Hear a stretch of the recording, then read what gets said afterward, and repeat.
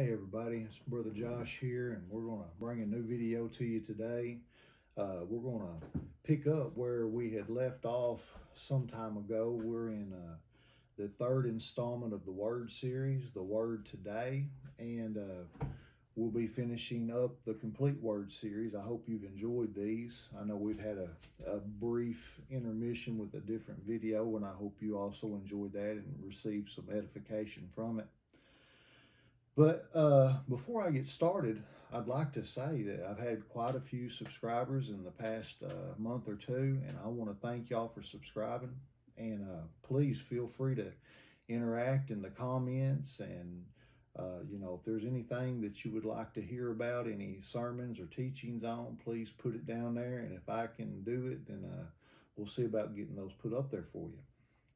All right, so let's start today talking about the Word, and not just the Word, but the Word today. Now, we had previously taught on about the Word before the world, and then we talked about the Word became flesh, and today we're going to talk about the Word as it is today. And please remember, when we talk about the Word, we're not necessarily always talking about this book right here. We know what the Bible says. In the beginning was the Word was with God, and the Word was God. And the Word was made flesh. That means Jesus Christ, before he was known as Jesus Christ, was the Word. And he was made flesh, and he came to this earth to fulfill the mission that the Father gave him. All right, so we're going to start out reading in the book of Acts, chapter 1. We're going to read 6 through 9. We'll get into our teaching after this. When they therefore were come together, they asked of Jesus, saying, Lord, wilt thou at this time restore again the kingdom to Israel? And he said unto them, It is not for you to know the times or the seasons which the Father hath put in his own power. But ye shall receive power after that the Holy Ghost is come upon you. And ye shall be witnesses unto me both in Jerusalem and in all Judea and in Samaria and unto the uttermost parts of the earth. And when he had spoken these things, while they beheld, he was taken up, and a cloud received him out of their sight. So we see at this point in the book of Acts that the Word, or Jesus Christ, has fulfilled his earthly mission to save mankind. Not only has he saved mankind, but he has fulfilled the law of Moses. He has lived a sinless life. He has given testimony that he was the Messiah, and saved all who believed in his atoning sacrifice upon the cross. The Word was made flesh to carry out this mission. Now we see in the book of Acts that Christ has ascended to heaven, and he is gone to heaven to fulfill another role, the great high priest to the believer. That is me and you if we're saved. Listen to Hebrews 8, 1 and 2. Now the things which we have spoken, this is the sum. We have such an high priest who is set on the right hand of the throne of majesty in the heavens, a minister of the sanctuary and of the true tabernacle, which the Lord pitched and not man. Now that the Word is back in heaven, resuming his glory and functioning as high priest, he chose to reveal the Word, listen to this, in a familiar but different way to those on earth. So he was the Word before his incarnation. He was the Word in his incarnation. Now he has gone back to heaven, and now he is going to reveal the Word in a different manner. Listen to John 16:7. Nevertheless, I tell you the truth, it is expedient for you that I, speaking of Jesus, go away. For if I go away, the Comforter will not come unto you, but if I depart, I will send him unto you. Now we know that Jesus did depart and the Spirit did come. Now we see the entrance of the Spirit when the 120 are in the upper room, and the Spirit comes as a mighty rushing wind, and he evidences himself as cloven tongues of fire and diverse tongues of men given supernaturally by the Holy Spirit. In John chapter 14 through 16, Christ gives the apostles some of the functions of the Holy Spirit. Listen, I'm going to give you 7 of these functions. 1, he says the Holy Spirit will teach us, the believer, all things. That he will also bring to memory the words of Christ. He, the Spirit, will testify of Christ. He will guide the believer into all truth. He gives the believer commands from the Son. He will reveal the future, and he will glorify the Son of God. Now, with all those things being said, this brings me to point number 1. So please notice this. God has chosen to reveal his word through the agency of the Holy Ghost. Let me say that one more time. God has chosen to reveal the word through the agency of the Holy Ghost. Well, let's read an example of this in Scripture. 2 Peter 1, 20 through 21. Knowing this first, that no prophecy of the Scriptures is of any private interpretation. Now, this word, private interpretation, in this context basically means this. Man is not the origin of the Holy Scriptures, the Holy Spirit is. All right. For the prophecy came not in old time by the will of man, but holy men of God spake as they were moved by the Holy Ghost. Peter was given the revelation that the Gentiles would receive the gospel just like Israel. To Paul was given the meaning of the new covenant and the revelation of the resurrection. So we see here that the Holy Spirit is working through men of God, bringing and illuminating the Word for their benefit and understanding. Point 2, God has chosen to reveal the Word by the agency of the Holy Spirit through the medium of born-again man. Let me read that one more time. God has chosen to reveal the Word by the agency of the Holy Spirit through the medium of the born-again man. 2 Timothy 3:16.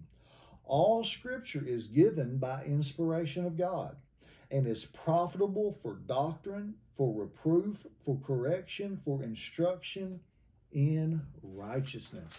So we see here that the Word of God being on the inside of a believing man, speaking and teaching these words, it helps and edifies, builds up, leads and guides those who listen. Amen. That is what preaching and teaching the word is for. What is inspiration? Inspiration is this. God divinely influenced human authors of the Scriptures in such a way that when they wrote, it was the very Word of God. Inspiration in the Greek means God breathed. So when you read the Bible, Old and New Testament, you are reading the truth of God and His will for all mankind. And let me say this, that when we fail to do the will of God, we really do miss out on the best that God has for us in our life. And if you want to know the will of God for your life, then you're going to have to get in this word. And let me stop here for just a minute. There are so many Christians out there, people who are truly saved, but they rarely spend time in the Word of God. And it is sad because God has given us so much insight and revelation of Himself, wisdom when it comes to living our lives, that will make our lives more rich, more blessed, and will help us carry out His will in this earth. And y'all, the Word of God coupled with the Holy Spirit is an unstoppable, it's just unstoppable. His Word will go out and it will produce what He has sent it forth to produce. It will not return to him void. The Word is truth. So when you read the Bible, Old and New Testament, you are reading the truth of God and his will for all mankind. The Word is truth. The Word is of Jesus Christ. The Word is inerrant. Now, that word inerrant, let me explain to you what that means. There were no mistakes made by man when he originally penned the scriptures. God made sure that there was no mistakes. So when the men of God who wrote these 66 books in this Bible, when they sit down and they put pen to paper, and it actually wasn't pen to paper back in that time, a lot of them use clay tablets and a stylus and a few different other methods. But when they made these 66 books, God made sure that his word was being preserved, and it was being preserved truthfully. And this Bible is a trustworthy Bible. When we read this, we are reading the actual word and revelation of God to mankind. And we don't have to worry about getting a falsehood. We know Jesus is true, that he was the Word before creation. He was the Word made flesh. He is now the Word in heaven serving as high priest, and he is now sent the Holy Spirit into our hearts to reveal the Word to us. All right. The Word is God's revelation of himself to man. So understand this, is that Jesus Christ is now in heaven. He's not here on earth. So how else is he going to reveal himself to man?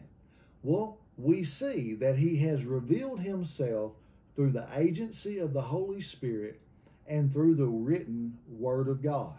And so while he's in heaven serving that function as priest, while he's in heaven sitting next to sitting on the right hand of the Father, we right now, during this age of grace, know the Lord through prayer, through the Bible, and through the Holy Spirit. Because these are all three ways that we get in touch with the Lord. And friend, when you go and you pray and you read the Word and you go there in faith, the Bible says that he rewards those who seek him diligently. Amen? Don't just read the Bible one day and say a little 5-minute prayer and say, oh, there's nothing to this. No, those who search diligently, those who seek him diligently, those are the ones he reveals himself to. And knowing God, really, I was going to say knowing God takes a lifetime, but really it takes longer than a lifetime to know God. I don't know that God is completely knowable. He is so just diverse in his character and knowing all the wonderful things that he has done. Eye hath not seen nor ear heard, the wonderful things that God has done. 1 Peter 1:23 says this, being born again, not of corruptible seed, but of incorruptible by the word of God, which liveth and abideth forever. We are born again by the incorruptible word of God, which liveth and abideth forever. So the word's never going away. The word will always be. Point 3, and I'm coming to a close. In some mysterious way, the Word of God is the written form of the living Christ. One more time. In some mysterious way, the Word of God is the written form of the living Christ. As such, it is energized at all times by the Holy Spirit, which means that in the same way, the Holy Spirit literally inhabits the Word. Listen to Hebrews 4:12. For the Word of God is quick, or that word quick there means living. For the Word of God is living and powerful and sharper than any two-edged sword. So the Word of God is living and the Word of God is powerful. Now, The Word of God, Genesis through Revelation, is like no other book. It is above all other books in subject matter and in content. It should never be seen just as a good book or a historical book or a wise book, but it should be seen as the holy, living, powerful, inspired Word of God. And listen, people, this word right here is the foundation. It is the absolute foundation of your Christianity. This is what we believe. This is what we follow. And we do it because God has revealed himself in this manner for this particular dispensation that we are in. The writers of Scripture wrote the Word on paper so Christ could be revealed to us who have not experienced him firsthand in the flesh. And I tell you what, I don't know, this kind of just come to me, and I would like to read it. John said this at the very end of his gospel. He says, "And there are also many other things which Jesus did, the which if they should be written every one, I suppose that even the world itself could not contain the books that should be written." Amen. So you see that John wrote the book that is named after him to evidence and to show you that Jesus Christ is who he says he is. That John wrote that book in order for men to believe in him, so believe in Jesus so that they may be saved. And today maybe you've heard this and you say, I want to know the Lord and Savior. Well, I'm going to give you the chance in order to know him. If you want to know him, say this prayer after me. Lord Jesus, I'm a sinner and I need salvation. I know, Lord God, that without you, I would go to hell. And I believe that you have died upon the cross to save me from my sins. And Lord Jesus, I put my faith in you so that I may be saved. And Lord, I thank you for this salvation in Jesus' name. Amen. All right. Well, this is Brother Josh finishing up the series on the Word. Goodbye.